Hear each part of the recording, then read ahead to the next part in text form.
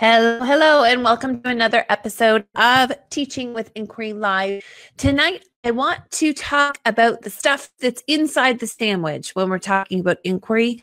And we're going to look at what kind of happens in between that initial provocation that I know we've talked a lot about through often with a provocation activity, using Wonderwall cards or putting things up on a Wonderwall.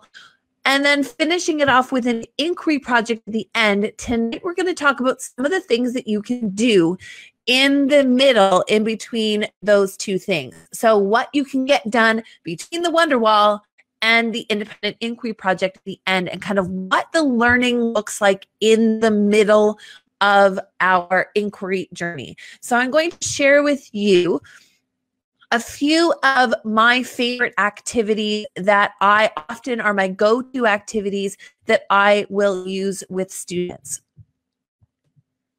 So looking at this from inquiry to Wonderwall, I have a few slides for you to look at. So the first one is we've talked a lot about what the provocation is. Now, this is what I'm often starting inquiry with. I am starting with a whole bunch of images or real life objects, and I'm throwing them in the middle of my carpet, and I'm simply asking three questions. What do you see? What do you notice? And what do you wonder? And from there, my students are going to be coming up with questions. And then with those questions, I will sort those questions. And from there, we will post that up on our bulletin board, which then becomes our Wonderwall.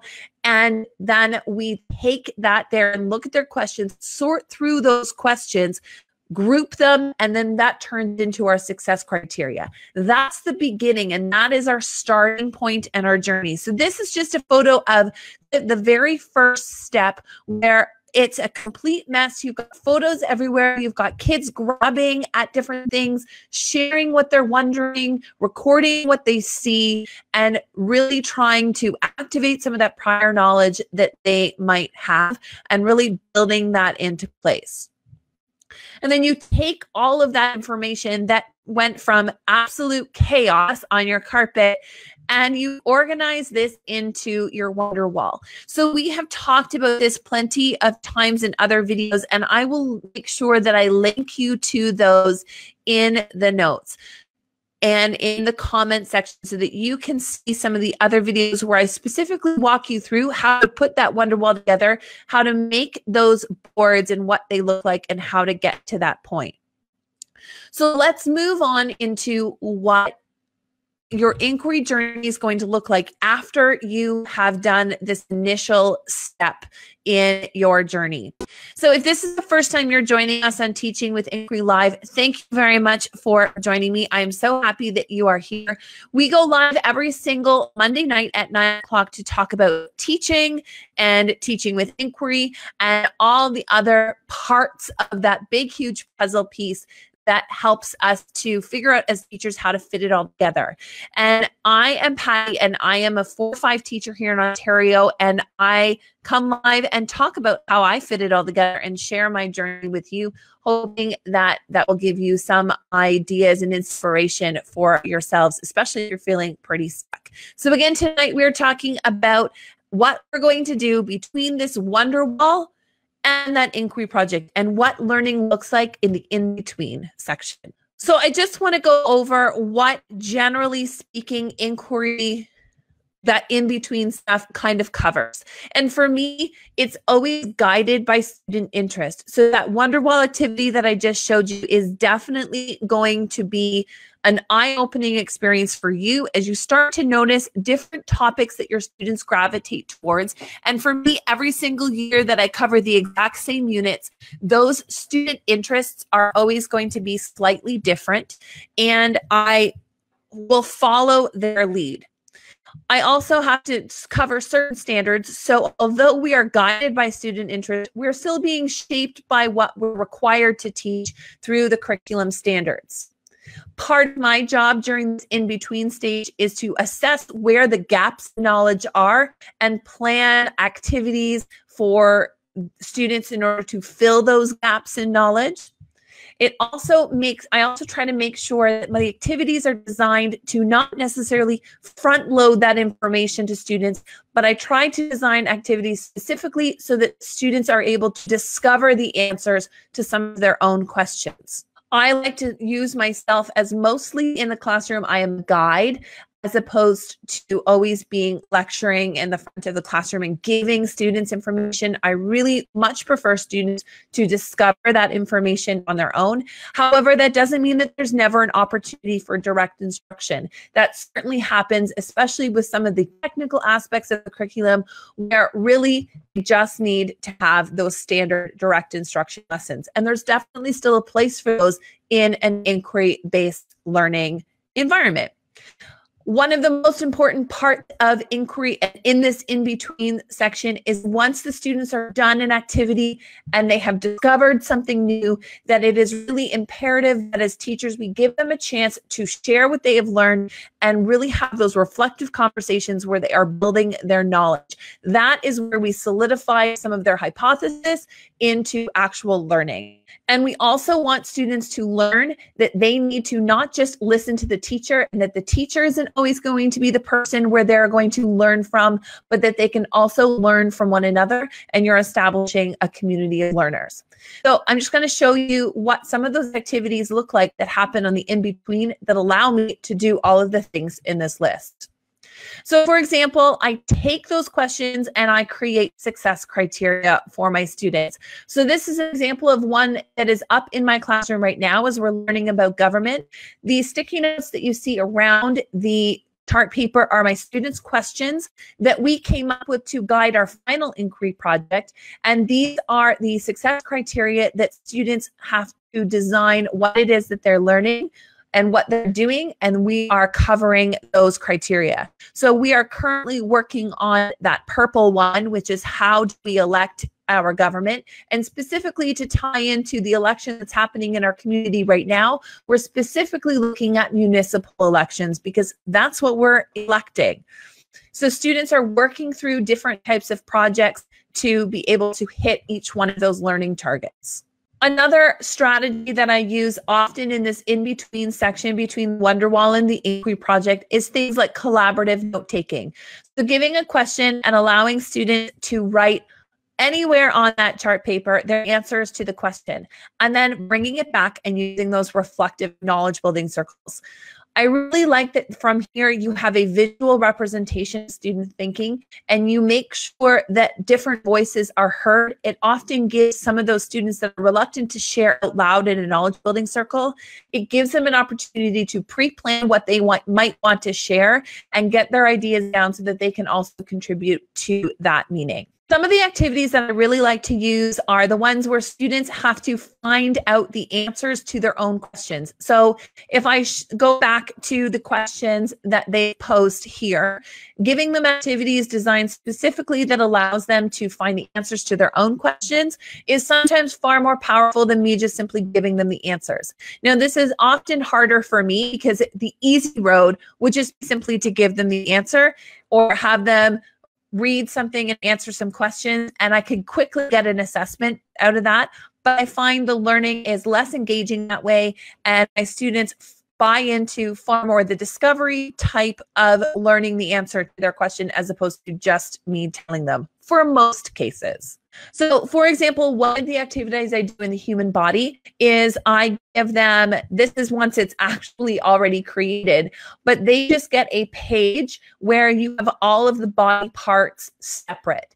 And their task is to research and figure out which of these parts are part of the digestive system and where exactly they go, and figuring out what each piece is. Now, there's task cards that go with each that describe what is the liver, what is the large intestine, and within those readings, there may be clues that will help them to figure it out, but they're also going to need some third-party research to figure out how this digestive system is constructed. When you put this in a group of students and they have to figure it out, they will naturally try to work together to figure out what this is. Now, they may not work as a whole group, but generally speaking, they'll try to collaborate with one another and to try to figure it out because it's a mystery that needs to be solved. So I always like to see what this looks like when students are putting it together. And the best part is when they're done, they actually have a model of the digestive system. And it wasn't simply me giving them a pre-created model that they just had to kind of label. This is far more interactive, so they were a bit more engaged in this type of activity. So that's one of the ways that I like them to discover the answers to their own questions, by giving them the pieces and then figuring out what the puzzle actually is and what it's supposed to look like when it's done. Another activity is task cards and task card sorts. So for this activity, students, I give them all of these different cards. They're not organized at all into food chain, but each one of the animals has a clue as to who eats it and what it eats. So they have about 30 different cards, and each student gets a card, and they have to try to circulate to find who else is in the food chain. Now, when they're done, they realize who is in their food chain, who eats what, and they also realize, because there's multiple animals that are in different food chains, that we understand that there's more of a, not necessarily a food chain, but we also can map out what a food web might look like as well. So I could simply just give them the food web, or I can give them cards and they've got to put it together. Again, where they're discovering the answers to their own questions. Joy, I am so happy that you are finding the visuals so helpful. I will be honest, I was asking a few of my friends what's something they think I should add to my videos, and this is exactly what they've asked me to do or suggested that I do. So I'm really happy to see that you are finding them helpful. So I'm hoping to be able to do more of that so that you can see kind of what I'm talking about. So this is me trying. So I'm really appreciative that you like the visuals. So thanks for sharing. So another strategy that I have often used to help them discover that they can do this is, I've done this the same with the human body as well. So I don't have a visual for this one, but it's the same kind of thing where I give them parts of the heart and they've got to figure out how they go together, or parts of the blood and they have to create a story and figure out the pieces and the people who are involved in the story. So there's different times where you're not giving them the answer, but you're giving them all of the clues that they're requiring in order to figure out what the answer is. And when you follow that up with a reflective conversation at the end, you have built knowledge and they have discovered it on their own, which sometimes is more powerful than simply you just telling them. And these kind of activities do lend well. I also like to introduce games and the fact that learning can be fun and that we can discover concepts without necessarily knowing what we're doing as we're doing it, but we can watch and kind of learn trial by error. So I love to put games, and this is great for a quick assessment or to just check to see if they have learned some of the things that maybe you've been teaching them. So this is an example of levels of government that students can go through to make sure that they understand that different piece. And it also helps them to identify maybe gaps in their own learning and areas that they need to go to. So it's a good for a quick self-assessment. It's great because sometimes I'll actually use these game questions in part of a quiz if I need to. So it helps with my assessment, but they also have a good time doing that. I have questions here that I've given them, but I also have had opportunities where they use the same exact game board and they can come up with their own questions to be able to add a few more and quiz a friend. Another example is using experiments. I absolutely love using experiments in science to make sure that students can learn different concepts. Sometimes the concepts are pretty advanced, so you want it to be coupled with kind of a consolidation of learning to see whether or not they can apply what's happening with, for example, this is the sponge. I don't think I actually have it. I think I actually took my sponge. Normally I had it in my desk drawer, but I don't think I do now. But on the sponge, I draw lines up and down. I think you can see my mouse. I draw line, black line on the sponge. You'll see them over here in this example on the example card. Now, by simply just taking a sponge and bending the sponge, students see tension and compression for themselves right there. They see the lines on the top of the sponge spreading apart. They see the lines on the bottom of the sponge spreading or pushing together. When we're reading the article on tension and compression, and then it's followed up directly by the experiment, it gives a real life example for students to be able to apply what it is they're learning to something that's right in front of them. So experiments and hands-on learning are definitely something that I think students need to be more involved in. This is one of my favorite activities to do, especially after I've done the sponge activity for tension and compression. And it also makes use of all of those textbooks that I'm sure we're using every single day. Or they're just collecting dust in our cupboards because they're so old. One of the two. But for me, this is probably the most use my textbooks get all year. And that is simply to build bridges. Now, I don't give my students any information prior to building this bridge. I simply just tell them there's textbooks in the cupboard, and I spread my desks apart, and I ask them to build a bridge out of the textbooks that spans between the two different desks. And I have tables now, but this is when I had desks.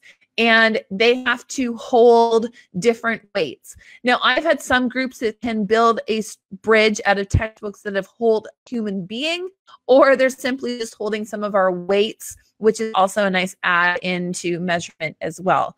So this is something where this takes probably 2 periods. And it was one of the activities that really kind of helped me buy into Increase, and maybe that's why I love it so much. But I watched my students fail a lot and collaborate and get frustrated and push through and persevere and move on. And it was one of those things where I watched them and I had to fight myself to not just jump in and save them, but to let them struggle through the learning, going in and asking specific questions that would help them to think about some of the science that we had covered and the application of what they could do, but really getting my students to think through it and not save them, and then watch them succeed at the end and kind of be thankful that I didn't always save them was really helpful for me as a teacher and also as a student. And now it's just a popular activity that we do. They know it's coming because they look forward to it, because they always see the grade the year before them doing it. So they look forward to it now every year. Another game, this is a game that I play that helps students learn difficult concepts. Sometimes you've got things like the balance of an ecosystem. Those kind of things are really difficult to convey in an article, and really to get students to understand the interplay and interrelationship between animal species and habitats and how they're fairly codependent. Getting them to play a role-playing game is a really easy way to get them to see that relationship, because they have to experience it. So putting them in a situation where they have to experience it, sometimes you can do that through a board game. I've seen this done, a physical game on a playground as well. But this is a great way to get students to see these difficult concepts by role playing them out. And I've done the same thing too with the Canadian Charter of Rights and Freedoms and role playing what those would look like. Now, I did say at the beginning that one of the most important pieces of this in-between section between Wonderwalls and projects is going to be knowledge building and reflection.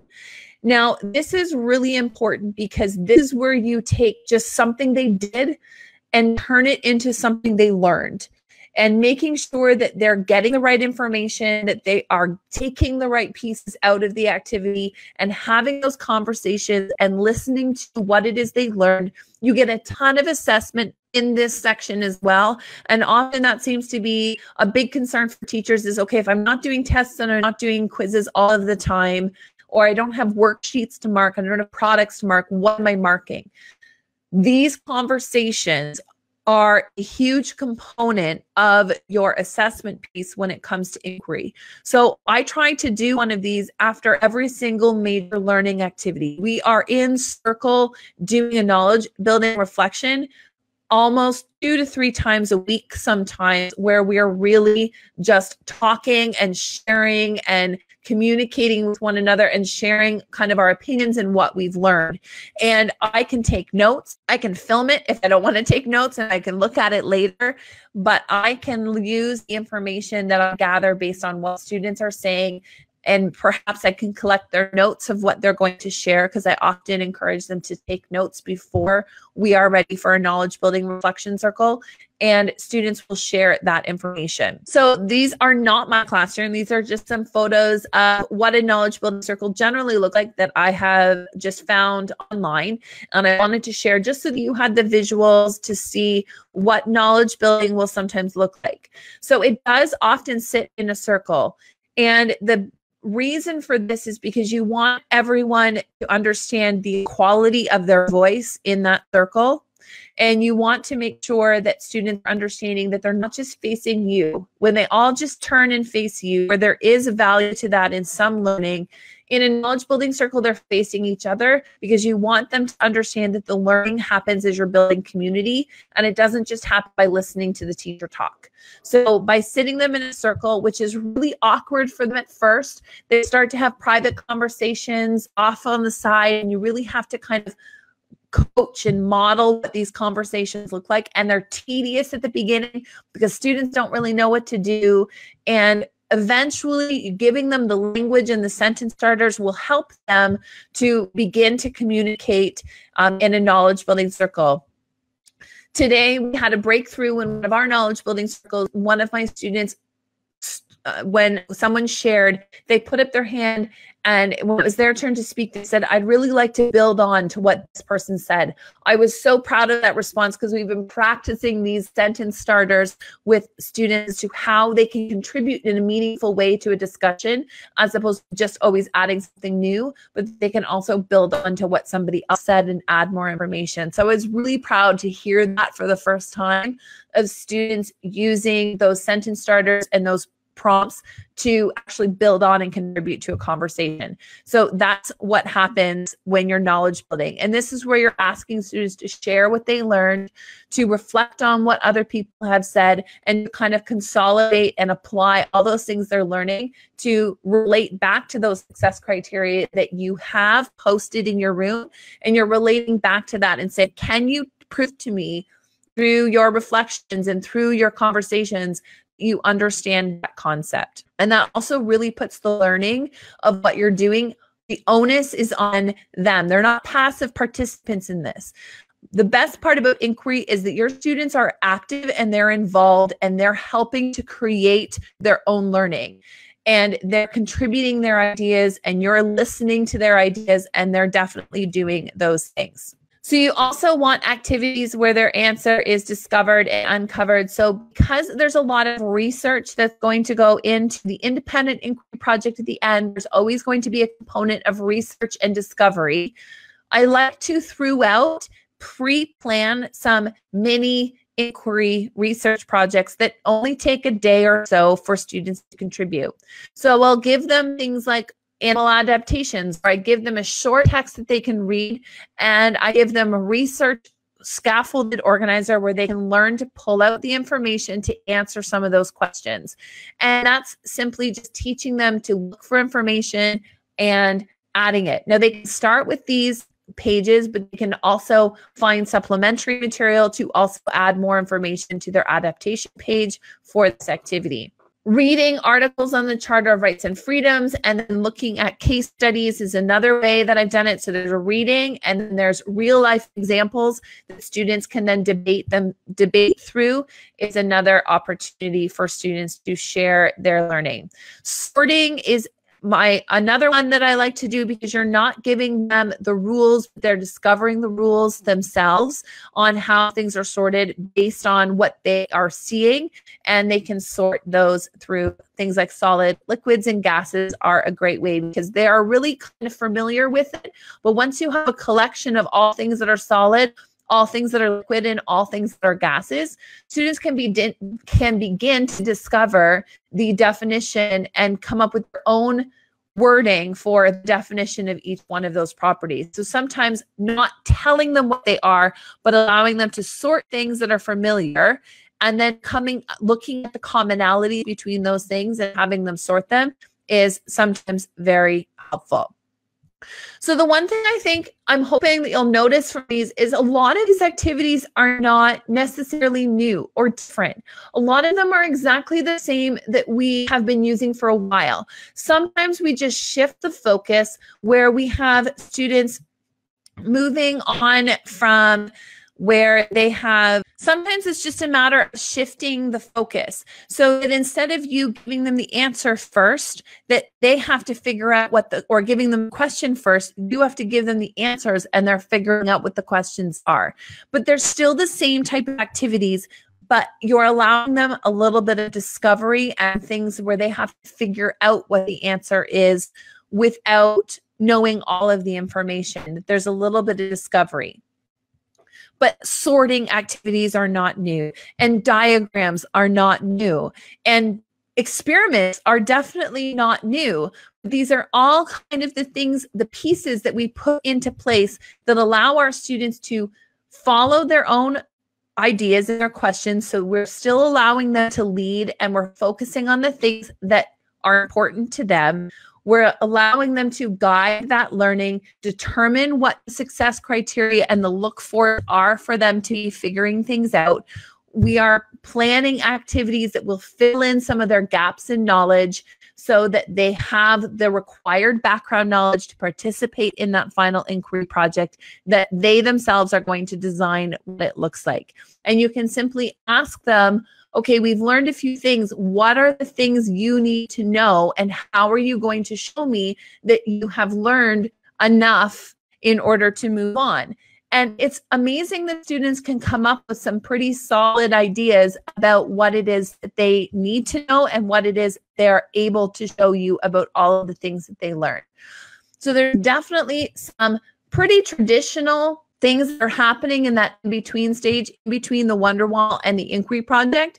It's just a matter of reframing and tweaking a few things so that you can make it a bit more inquiry, a bit more discovery, so that you can help to follow students' lead, give them a bit more choice, and guide them along the path that they are meant to follow in order to discover new concepts and new learning. So I hope that gave you an idea of some of the things that you can do in that in-between stage where you start at your Wonderwall and you end at your inquiry project. I'm hoping that tonight's video helped you to see that some of the stuff that's happening in between isn't necessarily groundbreaking or even very new for many veteran teachers, but it's definitely doable if you just shift a few things in your mind about how you're presenting it to your students. So thanks so much for watching. If you want to know more information about tonight's video, or maybe you want to catch it, figure out how you can catch it on the podcast, please go to the show's website at www.teachingwithinquiry.com, and you can see tonight's video. You can catch the replay or follow along with previous videos through iTunes or through YouTube. All of the links that you'll need are on there, as well as a transcript from each one of the videos. And if you're interested in kind of getting started with inquiry and you want more information, I have a free inquiry course available on my website that is a 6-week or a 6-session email course that comes straight to your inbox for free, and it goes through all of the different steps to get started with inquiry-based instruction in your classroom. And you can get that at www.madlylearning.com. So thank you very much for joining me, and I will see you next week, where we are continuing to figure out how to fit it all together and teaching with inquiry. Thanks very much for watching. We'll see you next week. Bye.